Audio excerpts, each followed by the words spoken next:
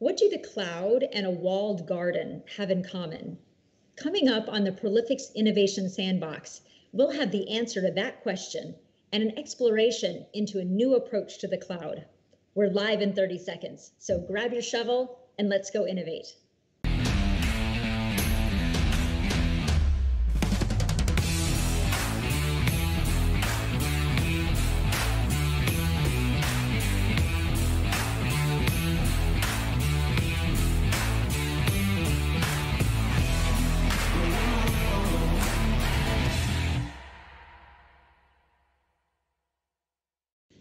Hi, everyone, and welcome to the Prolific's Innovation Sandbox. I'm your host, Kirsten Kraft. Today, we're talking about a new way to think about the cloud. Brianna Frank, Director of Product Management for the IBM Cloud, she's with us here today to talk about this new approach. Then we'll be joined by the Prolific CTO, Greg Hodgkinson, to add his perspective for how that approach applies in real situations. As always, make sure that you type your questions in the live chat. It's going to be on the right or the bottom of your screen. We'll have time for Q&A with both guests at the end of today's show. So let's get started. Brianna Frank, welcome to the Prolific's Innovation Sandbox.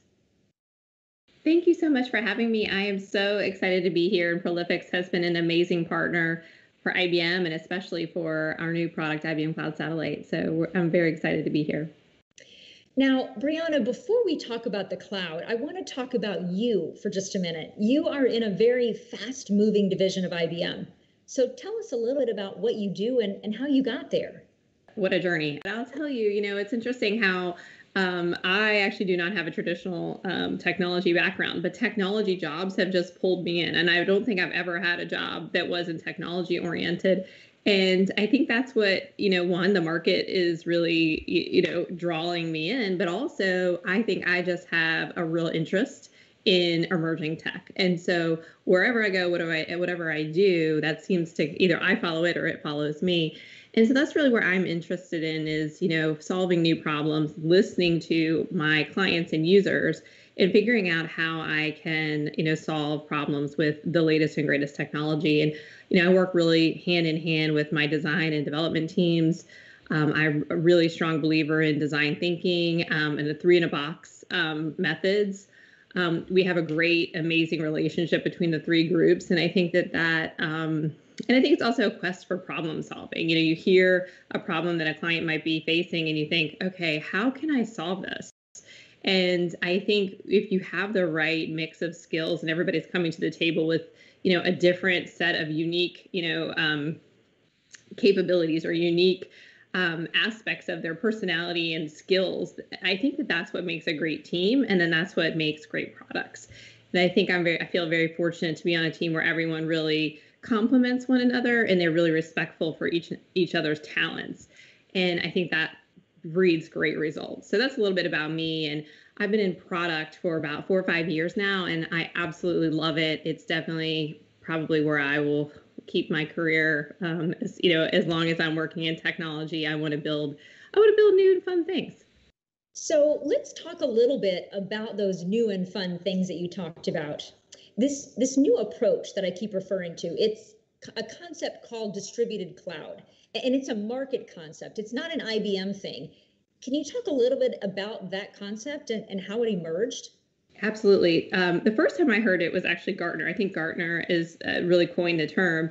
And we really embraced it because I think it really is a great way to kind of encapsulates a lot of different, things that are happening. One is this concept of wanting to extend the cloud into an on-prem data center. And we see a lot of that, especially with our banking clients or in the financial services industries. There may be a reason due to compliance or regulation where you have to run that workload in an on-prem or in a specific country or location. And this concept of bringing the cloud into a on-prem location is one of the first client problems that we really wanted to tackle, and was one that came up over and over again. But distributed cloud really doesn't stop there. That's more of a hybrid use case if you kind of go with the Gartner definition. Then there's also this multi-cloud use case, which is like, okay, you've got some on-prem workloads, but what about I've got workloads in all these different clouds? A lot of our clients are already using 5 to 8 different clouds. So what happens then? Can you span lots of different public clouds? And so that's more of a multi-cloud use case. So if you can do both hybrid, multi-cloud, and then also edge, that's where distributed cloud comes in. And I think that that's really where we're seeing that our clients fall into that category of a mix. Like they want to be able to pick and choose.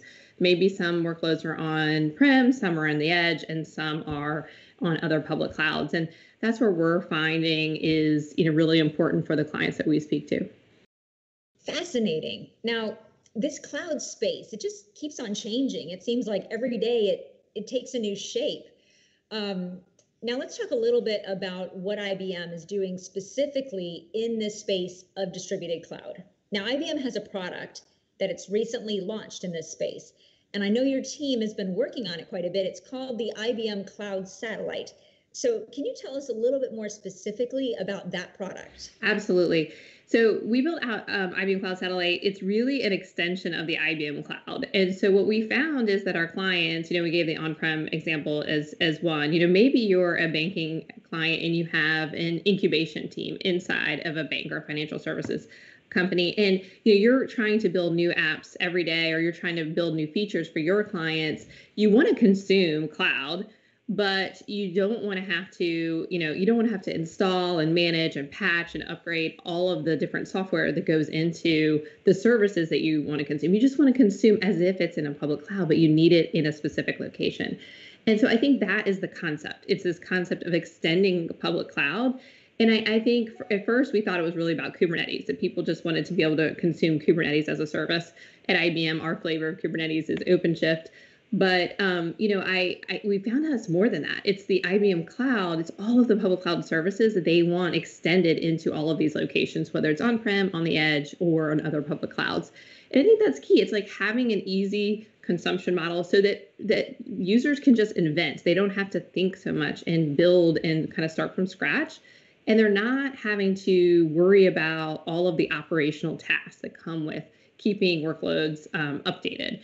So I think that's really the key problem we were solving with IBM Cloud Satellite. And so essentially it is the IBM Cloud distributed in all of these different locations. Okay, now this may sound like a silly question, but just to clarify, can you run non-IBM workloads on the IBM Cloud Satellite?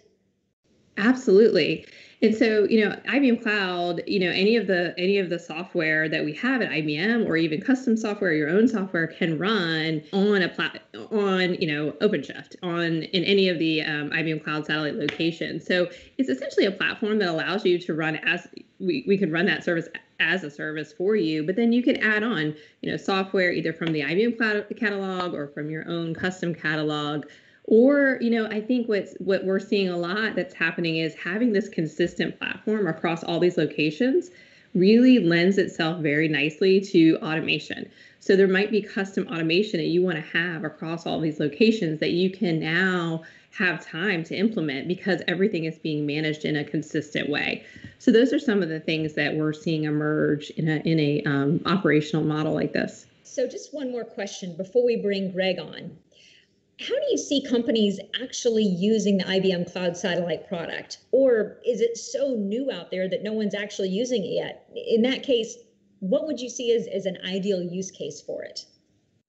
Oh, yeah. So we're getting, this is what's so fascinating is that every day we're finding new use cases that are coming into play. And it's interesting. One of my favorite things is talking to clients because every day I hear a new problem that we could essentially solve with satellite. And so a couple of, use cases. One of my favorite, this is, one that I've told a lot and I really enjoy is this concept of worker safety at the edge.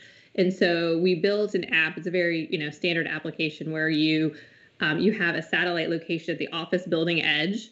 And essentially the satellite location runs OpenShift as a service, but also some video analytics software, some device application software, which allows you to control all the video cameras in a building and analyze the data. And that application can then see if you're walking into a construction area and you're not wearing a hard hat. And why that's really interesting is that you want to be able to compute all of that data at the edge. You don't want to have to wait for it to go all the way back to a public cloud to be processed. You want all of those all that compute to happen right at the edge. And you don't want to have any latency, because if you warn someone too late, they could essentially get hurt. That's really not what you're after. So we've done some partnerships with Lumen in particular around fiber, which makes the latency near zero. And so you can do all of the analytics at the edge, and you can, introduce near zero latency. And then what my favorite part about the whole thing is that what is happening is you're able to consume cloud native best practices. So let's say that the use case needs to change suddenly. And in our case, it changed because of COVID. So, here we are in our home offices, but, we had to change because now it's not, about hard hats. It's about masks. Are you wearing the mask correctly? And it's also about thermal devices. Maybe you need to hook up thermal devices to take temperatures. So we're able to change that use case in a matter of days instead of months or longer, because we're not having to start from scratch. We're not having to manually install all of this software and manage it. We're just consuming cloud as it's meant to be consumed in a very cloud native way, but at the edge. So those are one of my favorites, but there's so many different, use cases I hear every day, and I learn something new every single day from my clients. And I think that's what makes it the most rewarding, is to hear these, problems and say, I think we might be able to solve that. That's probably my favorite part about the job. Wow, I love that safety use case of using the satellite for edge computing, because as we all know, the edge is really the next iteration of where we're all heading. Now we're going to pivot to the second half of our show. Let's recap. So far, we've learned about this new category of distributed cloud. And we've also learned a little bit about the IBM Cloud Satellite product that enables that type of distributed cloud architecture. So now let's bring in Greg Hodgkinson, our CTO at Prolifics, so we can talk a little bit more specifically about how this approach would work in real live situations with real live teams. Greg, welcome to the Sandbox. Thanks very much, Kirsten, and great to be here with Brianna as well. Well, obviously, Greg, you're no stranger to the Sandbox. It's great to have you on as a guest. So, Greg, let's start with what the audience has been waiting to hear about. This idea of a walled garden as it relates to the cloud. Now, I do want to make sure I give credit where credit is due. You came up with this comparison, and I know it's related to flexibility. So tell us a little bit more about what you're thinking when you came up with that. Yeah, so it almost immediately struck me. I mean, so I haven't come up with the term walled garden that's generally used out there, but what it's normally meant to describe is a closed ecosystem. We all know a garden's a great place to be. Who doesn't love experiencing and hanging out in a garden? But a walled garden kind of brings this idea of being trapped or limited in some way. And at some point, it doesn't matter how lovely the garden is, you need to step outside. So the concept of the walled garden has often been used to describe some of the big software players, to mention Apple and Google. And it's been suggested that they try and keep you inside their ecosystem by making it hard or impossible to move outside without giving up some of the things that attracted you inside the ecosystem in the first place. So if we apply that idea to the public cloud, we all know what attracts you to the public cloud is this ability to consume software as a service, this flexibility and speed, and that the public cloud absolutely delivers on that promise. We know you can deliver things quickly in the cloud. You provision a service at the click of a button. It's flexible. You can scale it up. You can scale it down as you need it. But then you read the fine print, and that is that the service that you're consuming in the cloud can only run as a workload in that public cloud. Now, that doesn't sound very flexible to me, but you then realize there's again, that ease of use that brought you into the cloud. You're now stuck running those workloads inside that public cloud. So you're losing out some of your flexibility and some options. So in some cases, that's fine.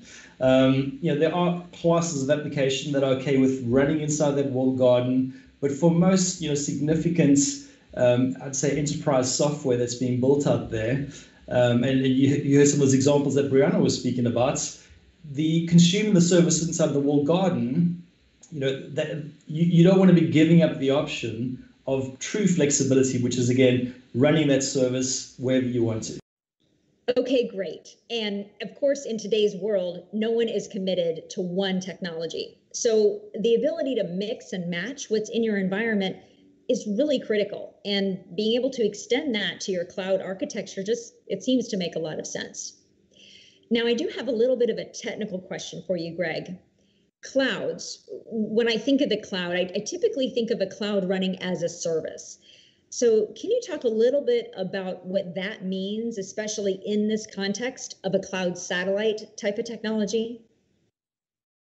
Yeah, and so Brianna touched on this. I mean, so when you're consuming software as a service, there's a whole host of things you don't need to worry about anymore. So you don't need to worry about installing and operating that software. You don't need to worry about upgrading it. You don't need to worry about ensuring that it's got enough compute resource or disk resource. You don't need to worry about applying fixed packs. And we've really grown up having to worry about those things as soon as you want to run a platform or software, because we used to install that on premise.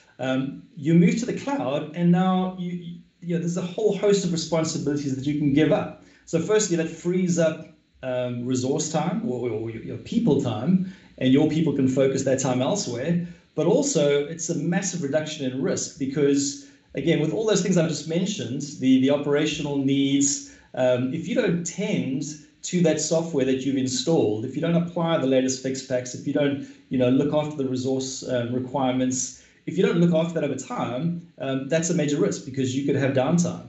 And as soon as you're consuming services or software as a service in the cloud, again, you don't have to worry about any of those issues anymore. So, from my point of view, you want your team to focus on the software that you're writing on top of platforms. You don't want your team to be focused on operating those platforms themselves. Okay. So, Brianna, I'm going to go back over to you for a moment. Let's talk about the concept of application modernization. So Prolifics works with a lot of companies undertaking application modernization initiatives. And I know you gave an example earlier, that great video type of use case for safety.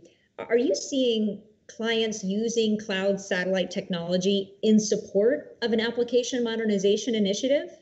What a great question. Yes, absolutely. And I think it touches on what Greg said about flexibility and as a service. And so I think most clients have, their goal is really to get everything to the cloud, but it's a process, right? And so it may not happen in, the next 6 months, next year, or even 5 years, and they need the flexibility to be able to, move workloads to the cloud as it makes sense for them. And it may be that there's a microservice that one needs to move to the cloud, but the rest of the workload stays, in an on-prem situation for a while. It may be the dev test is in the cloud, but everyone needs and is looking for the maximum amount of flexibility. And then that, if they have flexibility, it makes modernization really, it gives the client control to really modernize on their own terms in the way that works for their own, timelines and budgets and their own roadmaps instead of being constrained. And so I think that's a big key, is that we feel that pain. I mean, we're a 100-year-old tech company, so if anyone understands the pain of modernization, it's us. And I think approaching this problem with empathy has made all of the difference because we understand you're making progress, but there may be steps along the way that constrain you. And if there's any way that we can make that a little easier, that's something that's really special to us, right? And so I think that with application modernization, it's all about figuring out what's going to make the biggest impact. And a lot of times we find that the workloads, either new or that are most client-facing, really make more sense to move to the cloud first. And then some of the other workloads, it might be okay to stay where they are for a while. And then you can kind of move them and upgrade them and change them as it suits you. So I think that's a big lesson that we've seen. Then there's also security and controls. And one of the most popular questions I get is, when can I get the FS Cloud controls with satellite? Because, folks really want to extend the compliance and security controls that we have in the FS Cloud at IBM, but they want those extended into all of these locations. So that's a big thing that I hear a lot, especially with modernization, because that security and control and compliance is so critical. And so those actual controls will be flowed into satellite in Q3 of this year. So it's something really top of mind that we're working on today. So that's kind of how, those are some of the kind of pain points and, our philosophy on how to address is to really meet our clients where they are and help them modernize. And you'd be surprised the really interesting things that folks are up to, whether it's a lot of interesting things with microservices and, maybe it's, I had one client ask, could we predict where a workload should run based on the network or bandwidth availability? And we actually can do that. It's not sci-fi. It's not, 10 years down the road. I mean, that's something that we could utilize like a service mesh like Istio for. So there's all kinds of really neat problems that we can solve. And I think it just comes with, building a solution that is most flexible. Okay. Now, Greg, I want to ask you to add on to that. You talk to customers all the time who are doing cloud and application modernization initiatives. Do you have anything to add to what Brianna just said, or stories that you'd like to share?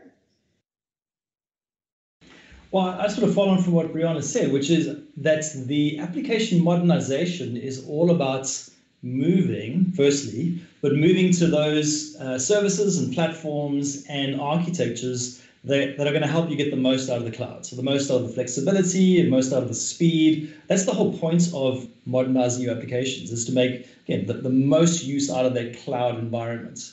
And again, that's great. And for some applications, just the cloud itself is fine for you because you don't mind being limited to that walled garden. So, organizations literally, when they move into the cloud, they've got a portfolio of things they need to move. And they'll rank and they'll make certain decisions on whether to either rewrite or replatform, depending on the specific application. And again, some of the applications you're fine with just maybe rewriting cloud native on a new platform. And then you can consume that platform as a service in the public cloud, and that's all good. But as soon as you start talking about more kind of enterprise scale applications, more interesting use cases, where the data is incredibly relevant and data is a key part of why I'm excited about the solution, then you don't want the decision to consume your platforms, your services, and the architectures of the cloud as a service. You don't want that to force you to run your software in a specific location. You want to keep that flexibility. That's exactly what Cloud Satellites bring. Okay, great. Now, finally, I know that IBM, they really aren't the only player in this space. They're not the only option for this kind of technology. I'm not going to put Brianna in the awkward spot to talk about her competition, but I will ask Greg. Greg, how does the IBM Cloud Satellite product compare to other similar options out there? Now, I know I'm setting you up being that Brianna's right here, but why don't you take a stab at that?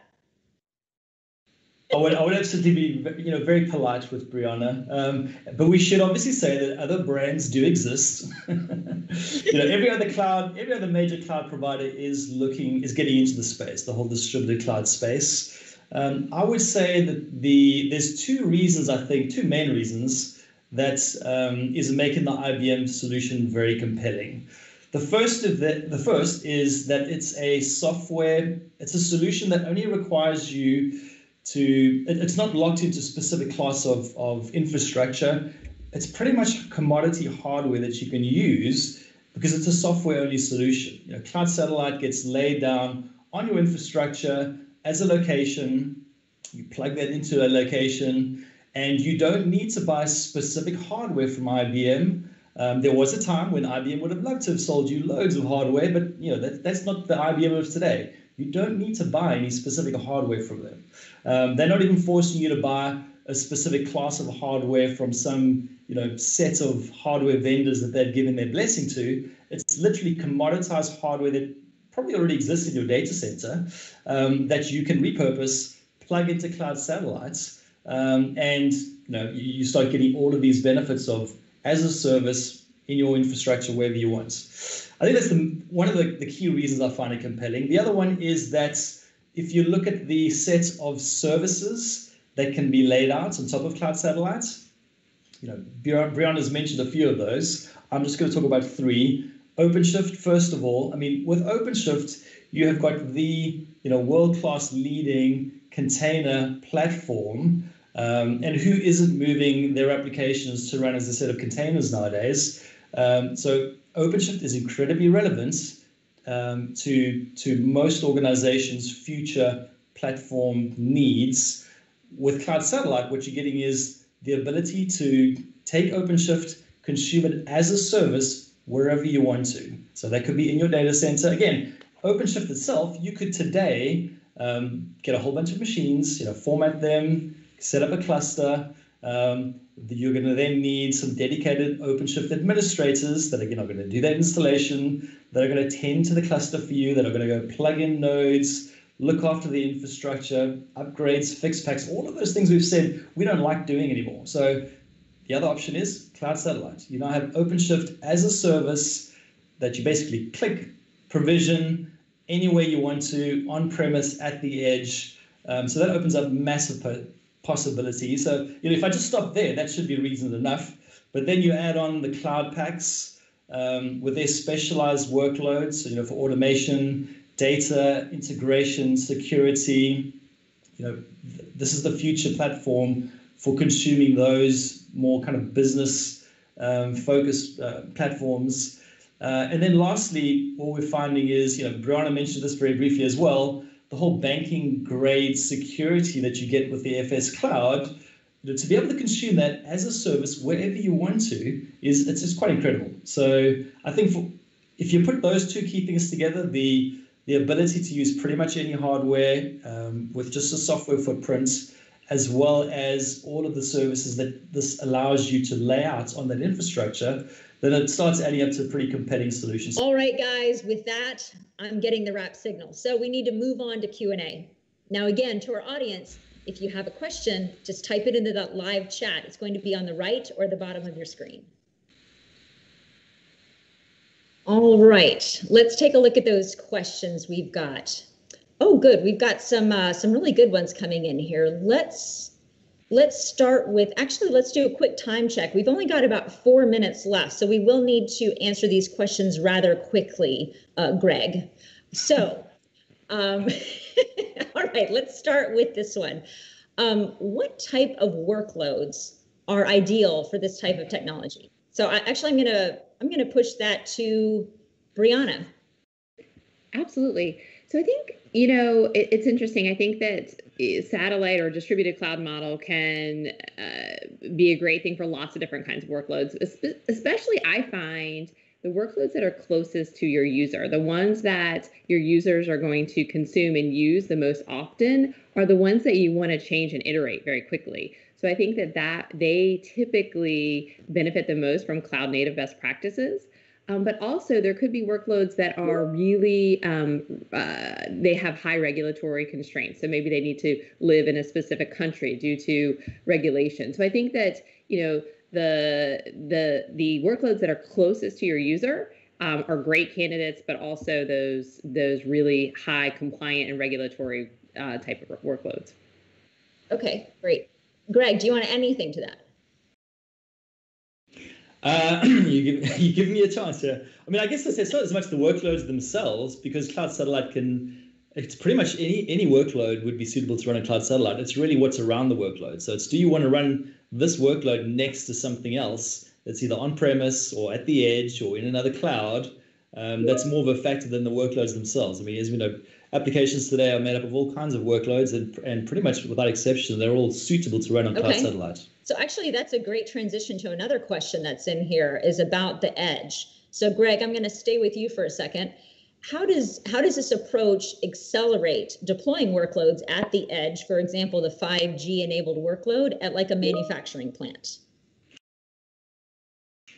So that's fantastic, and Brianna told a good story earlier about was very similar to that use case. But the fantastic thing about 5G and where Cloud Satellite comes in is 5G gives you that near, instantaneous ability to have, devices in an area connecting with workloads. So you want to get those workloads really close to the edge near those devices, so you can make the most of that really instantaneous connection. But the thing is, again, so as soon as you're putting workloads outside of the cloud, you've got to install software and you've got to upgrade. So we've discussed all that before. Bring all of that goodness of software as a service, put it at the edge. And what that means to 5G is, if you've got a 5G project, all of those benefits of speed and flexibility that you get from the public cloud, you now get right there near your devices at the edge. So it can really be a critical factor in accelerating those projects. Okay. So Brianna, do you want to add anything onto that, or did he cover it? Yeah, of course. Greg always covers it, but I think that this concept of, by use case, if whether it's, worker safety, or maybe it's a manufacturing use case where you're looking to find, a defect or a problem in the assembly line, or, you need an instantaneous feedback. So you need to have a low latency environment. And that's where, this concept of edge and 5G really comes to life. Okay, great. Now, all right, so one more question here. If I want to work with the IBM Cloud Satellite product, should I work with IBM directly, or should I work with Prolifix? How do you guys work together for something like this? So actually, Brianna, I'm going to start with you and then let Greg pitch in. Yeah, I mean, Prolifix is such an amazing partner of ours. So, a lot of our customers come to Prolifix and, get everything they need, and I think that that's wonderful. And, having experts that really understand how these technologies work and how they come together is fantastic. So, of course, you can go to IBM, but I think, using a partner like Prolifix is really fantastic because you can get that, you can get that expertise that Prolifix provides. Okay. Any final words there, Greg, before we wrap? Yes, I'll try and keep it brief. I mean, what you're getting with IBM as a vendor, what we have in common, I guess, is we're both trying to help our clients on the app modernization journey. So that's definitely our point of commonality. Our slightly different focus is obviously we're coming in as systems integrators. And as a systems integrator, we can bring to bear expertise.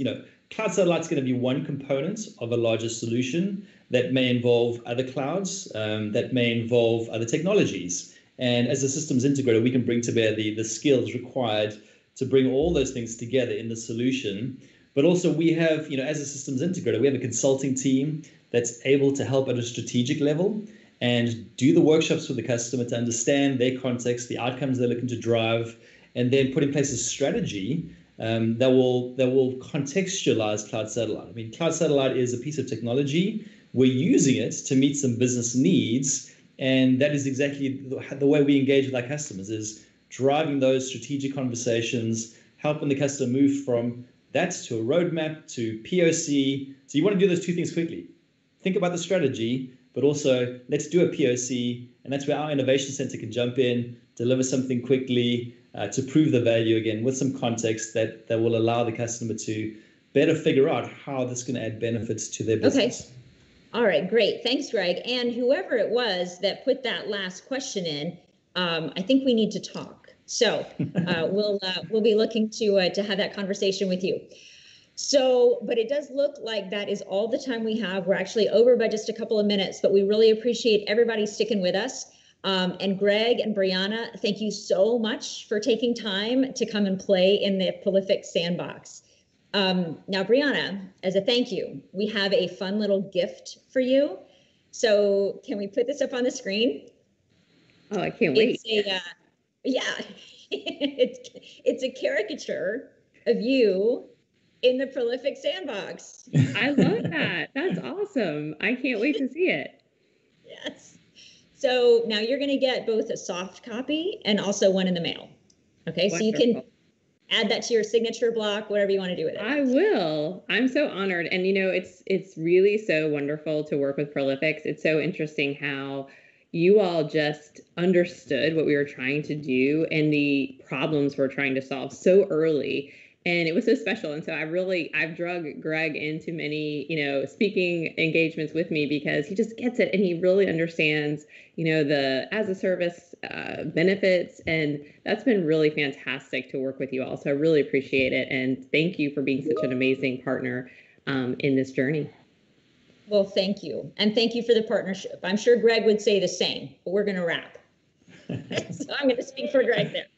So to our audience, thank you so much for stopping by. We love having you here. And be sure to come back Thursday, April 15th at the same time, because on that one, we're going to be discussing healthcare interoperability because there's some changes happen there, right? So we're going to be talking about what's changing and how different organizations are preparing for that. Now, even if you're not in healthcare, some of the patterns and the themes around the whole topic of interoperability and what that means from a data perspective, as well as integration with external parties, all of these things are a part of interoperability. those topics are very applicable to most large businesses today. So even if you're not healthcare, be sure to sign up, join us for next Thursday, and get some ideas on how you can use interoperability to drive your next wave of innovation. So until then, keep well and keep innovating.